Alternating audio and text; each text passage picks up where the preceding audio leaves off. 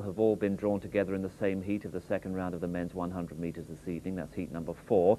Marcus Adam has also qualified. He goes in heat 1, and athletics restarts shortly before 6.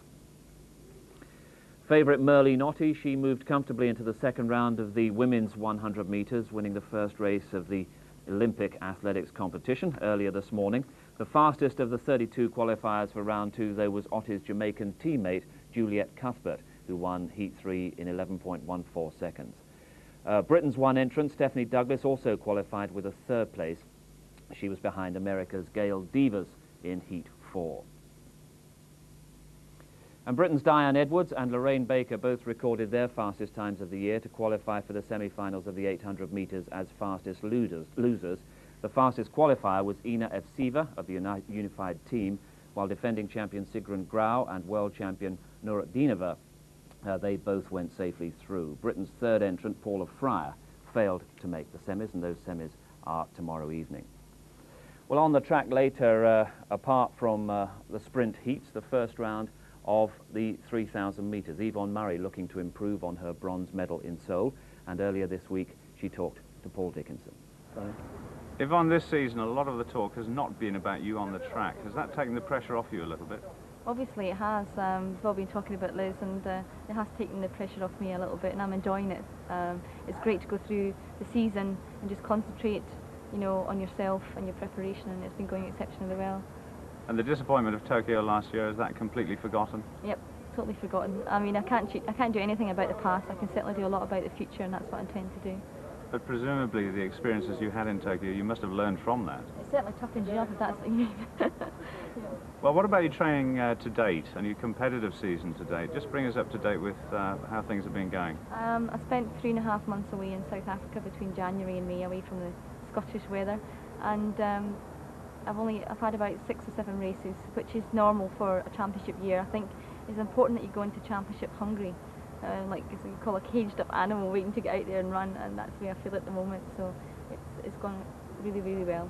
And you think the amount of time you spent at altitude is going to be a benefit?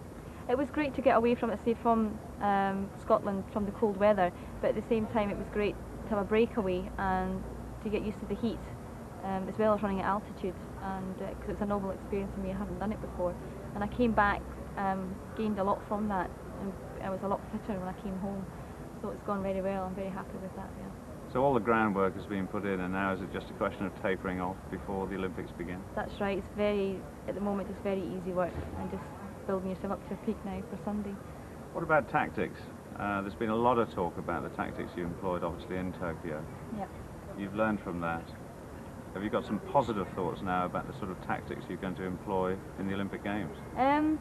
Well, what will happen was we'll actually watch the heats on Friday night, the other heats, and we'll assess the opposition then, and then we'll discuss and we'll plan the tactics for Sunday. But I'm very fortunate in that, you know, I've got so many different ways of running the race, and that the opposition just don't have a clue when I'm going to go, and that's a great thing to have in your armoury, you know.